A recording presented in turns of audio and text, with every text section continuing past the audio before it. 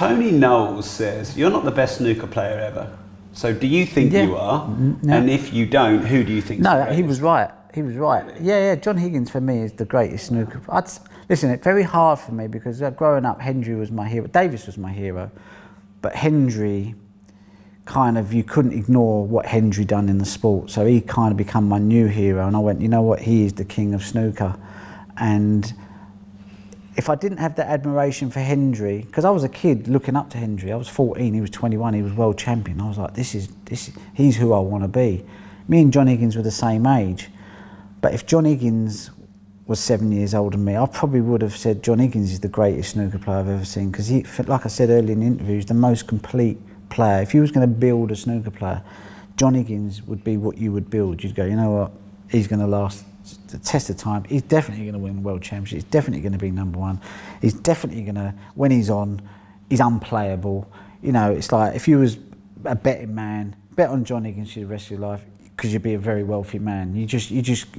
But if you start to bet on Ronnie, you know, it could go good, it might not go good. It's a bit of a risk. Like, you'll have a few sleepless nights. You don't get that with John Higgins.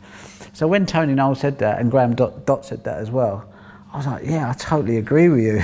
I can't not, you know. But what I've kind of managed to do, and I thank John Higgins, because he's inspired me to be a better player. I looked at him and thought, I'm never going to be as good a safety player, but I kind of need to try and improve in my safety to, you know, if he's at 10, if I can get to 8, that's enough. Whereas before I was at 2 or 3, I need to get that up to 8, you know what I mean? And he's inspired me to become a better player, to become a different player, to become a better match player. But yeah, I totally agree. John Higgins is probably the best player that I've ever played.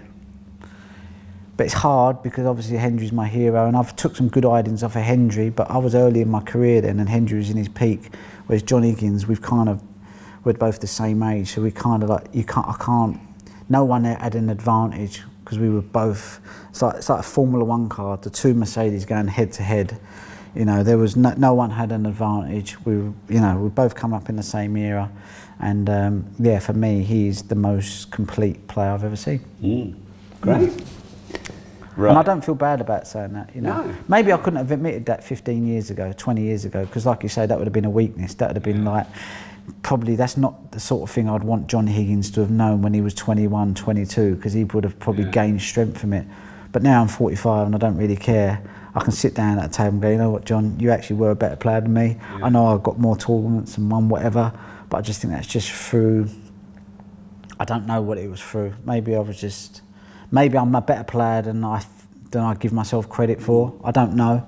And maybe my style of play, I could beat certain players a lot easier than John Higgins' style of play. You know, like I'm a bit like, I'm either on or I'm off. I either blow people away, or I get blown away. So I think, yeah, I can't quite work out why he hasn't won more than me. But you know, we've both done pretty well.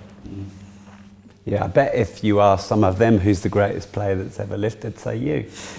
Yeah, I mean, like if you said, like, you know, John Higgins, yeah, he'd probably say, you know, me, you know, Hendry, maybe, you know, a lot of people say maybe it's Selby. I don't really know, but yeah, I think a lot of the snooker fans that don't really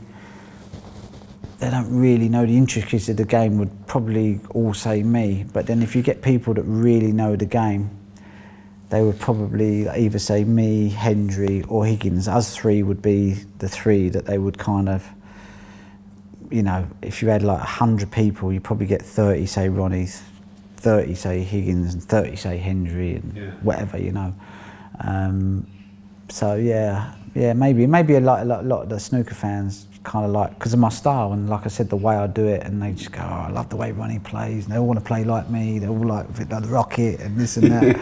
And so I get that vote, if you like, but if you just break it down into pure skill, tenacity, temperament, you know, I'd say Higgins and Hendry have got a much better temperament than me. I've just managed to sort of, I think it's my Italian sort of passion that has kind of drove me through, and I've played from emotion. Most of the time I play from emotion, whereas John and Hendry, they're like tough Scotch people. They're unbreakable. You know, whereas me, I fall apart, but then I build myself back up, and I fall apart, and I build myself up, and everyone's like, oh, how's he done that one week? And then he looks all right this week, you know. So, but you know, I think that's what kind of draws people to give me the nod, if you like, of being the best player that's ever played, I suppose. If you enjoyed this, if you want more, make sure you like the video, subscribe to the channel, turn on the notification bell, and remember, if you don't risk anything, you risk everything.